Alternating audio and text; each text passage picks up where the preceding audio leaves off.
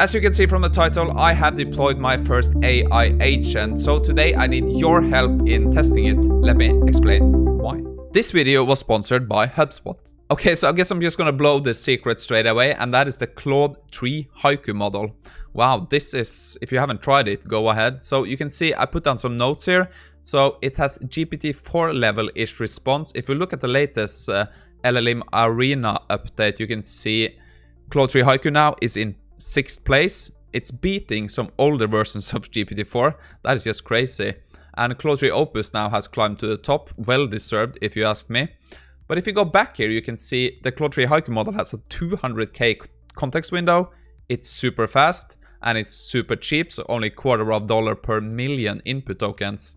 So what I have been using it for is to create an AI agent that kind of leverages what I have called in context training to answer my YouTube comments. So basically you can see here, of course, we have set a system message in our code. So what I've been using here now, instead of doing fine tuning, instead of doing, yeah, you can call it RAG, not exactly, but I'm using what I have called in context training, right? So in the context, we feed a bunch of instructions. I have collected 40 plus example pairs. So it's kind of a user comment from my YouTube channel and my answer. So I'm going to show you all this, how I set it up. I also include the video transcription from the video I'm going to use this on. And of course, we have to include the user's YouTube comment in this context. And we have some more instructions. I'm going to show you all of this setup later.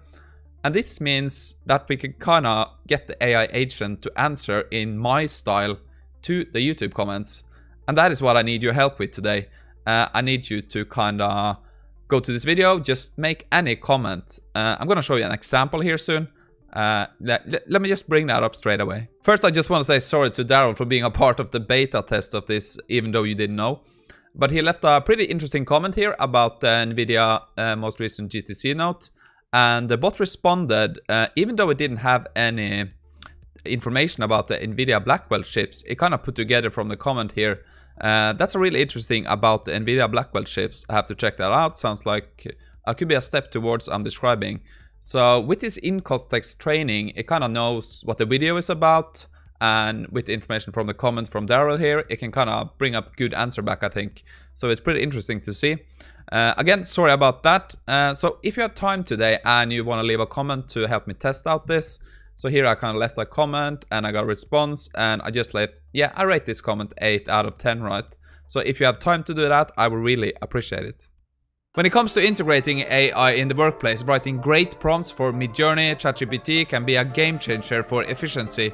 But where do you start? HubSpot, the sponsor of today's video, has got you covered with their free ebook, AI Trends for Marketers. This comprehensive guide is your key to unlocking the full potential of AI in your marketing workflows. In today's fast-paced landscape, staying ahead of the curve is crucial for marketers. By leveraging AI-powered tools and strategies, you can streamline processes, gain valuable insights, and deliver personal experiences to your audience. HubSpot's ebook is packed with the latest trends and practical tips, from understanding the basics of AI to exploring applications in social media, email marketing, and content creation. You'll also discover how to choose the right AI tools, how to integrate this into your existing marketing stack, and measure their impact on your campaigns. My favorite is a practical tips section. HubSpot dives into the best practices for crafting effective prompts and enhancing the use of the tools you already use, with real-world examples that showcase how well-crafted prompts can lead to more accurate and valuable AI-generated content, and ultimately saving time and resources for your team. So don't miss out on this opportunity and grab your free copy of the ebook by following the link in the description today.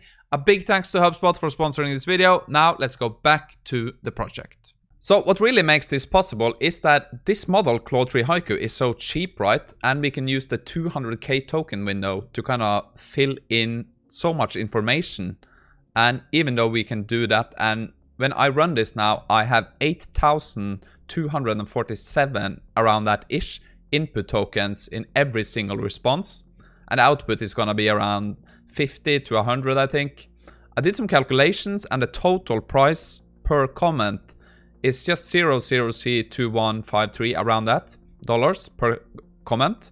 And that gives me like a $2.15 per 1,000 comments. And that is a lot of comments.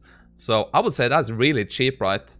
If you use GPT-4 or Claude 3 Opus for this, that's gonna cost you a lot. And I think this is like 50 or like 100% cheaper than ChatGPT 3.5 Turbo with much better response and a much better context window. So I would say Claude 3 Haiku has kind of enabled the AI agent dream I kind of had for some 6 months to 1 year ago. So I'm definitely gonna be building out more of this now to try to help me with kind of my business, right? If you look at the workflow here, it's a pretty simple setup. So we have a YouTube comment. So this is gonna be fed via the YouTube API to our Python hub, Python code. It's gonna send a comment to Claude 3 Haiku with all the in-context training. We're gonna answer that. And that is gonna be fed back to YouTube again and to respond to that single comment via the YouTube API. So I set this system up to check for new comments every 3 minutes to kind of save on the quota. So if you leave a comment, you will get an answer back in at least 3 minutes, right? Okay, so I think we're just gonna take a look at how I set this in-context training up now and do a few tests, and yeah, let's do it. So I'm not gonna waste your time by going through every single line of the code here because this is a very specific use case for me running a YouTube channel, right? But you can mold this into every kind of use case you want if you have one. But if you're really interested in this specific use case, just send me an email or something and we can work something out. But let's see here. So this is kind of my generate answer function. So this is where the comments are going to come in. So you can see I have a system message here and I have a variable called in context training. I know I said training here, but training, right? And this is going to open a file I have named context.txt. But before we look at that, let's take a look at the prompt here. So we're going to use an F string. We're going to say context is going to be equal to, and here we are going to feed in our in context training, right? And then I just continue the prompt. So basically, I just tried this, learn from the context. I referred back to that. Give a short but great answer in only lowercase to the following YouTube comment. And here again, we kind of fetch the comment and feed that in here. And I just end it with answer the YouTube comment in the style of Chris.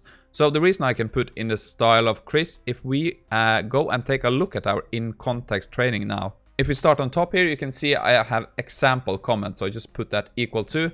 And here I have put in 40 of these example pairs. So maybe just a user put down, I love your work, great job, keep it up.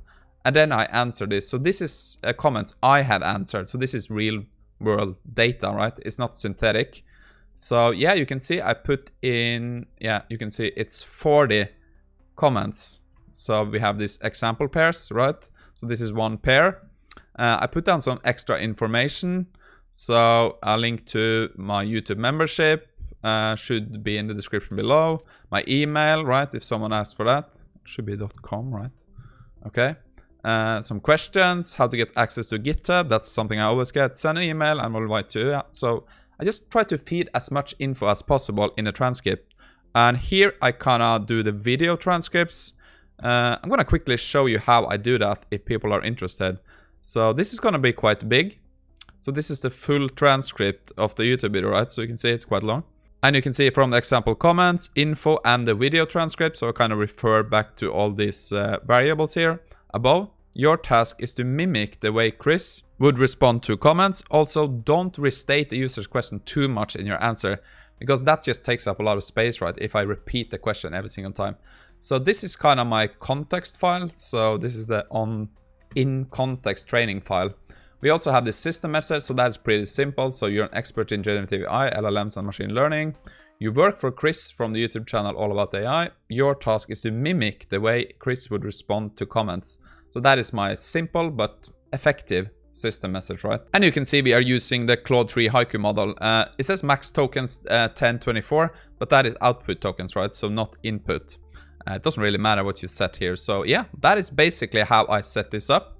And then we're just gonna run this. So I think we're gonna just let's do one test and kind of see how fast we can get this back, right? Okay, so let's leave this comment here. So yeah, this is good. What would you think would be the biggest challenge to create this system? And how do I become a member to get access to the code? So let's copy that. Let's go here and leave that comment. And you can kind of see in the background now. So this is every 3rd minutes, this is gonna look for a new comment, and if we get one, it's gonna try to answer it. Okay, so you can see now we kind of picked up a new comment here. So if we blow this up now a bit, whoa, that was big. You can kind of see here. So this is the answer it gave, right? If we scroll a bit up here, sending prompt to Anthropic API, and here is kind of the big prompt we sent. So every single line here, this was in the prompt, right? And then we kind of got this response back. If we zoom in a bit, you can see it's 8,000 input tokens, 45 output. Thanks. The biggest challenge should probably be the compute and storage needed to save all the inner monologue thoughts. Become a member is easy. Just use the link in the description to join up. Perfect. That's a great answer, right? I think I'm very happy with that. If we go back here to our video now, you can see the comment is down here now. So that worked great, right? And then I can leave this. Yeah, I thought it was pretty good. So I gave it an 8 out of 10, right? Okay, perfect. So it'd be great if you can do that. Yeah, that's basically how this works. So if you kind of want to see how I transcribe to get the video transcript in this from my YouTube videos, I'm just gonna quickly show you how I do that. So I'm just using Whisper, and I just put my video into an MP3 format. I just run this script here, right? And here you can kind of see text and transcribe everything into text. So basically we can just comment this. So basically our transcription for our video, we can go to our context and just feed it in here. So this adds a lot of information about the video, so that our AI agent can answer questions about the video, because it needs to know the content, right? So from my experience so far, it's a small test, but maybe I know more today. So I'm gonna be feeding this video transcript you are watching now into this, right? And then we can see if we can answer some of the questions, right? So pretty cool. So yeah, that is what I wanted to share with you today. So going forward, trying to use Claude 3 Haiku to create this small specific agent is gonna be something I will do, and I will try to share as much information as I find out on this YouTube channel. So again, if you have time to leave a quick comment and maybe rate it, if you want to do that, you don't have to. It's up to you. Like, you don't have to, but I really appreciate it. And yeah, thank you for tuning in. Go check out Claude 3 Haiku. It's awesome. Also check out Opus. So yeah, I'm kind of happy we have something that kind of beats GPT-4. It's about time, right? But other than that, thank you for tuning in. Have a great weekend, Easter, call it what you want. And I'll see you again on Sunday.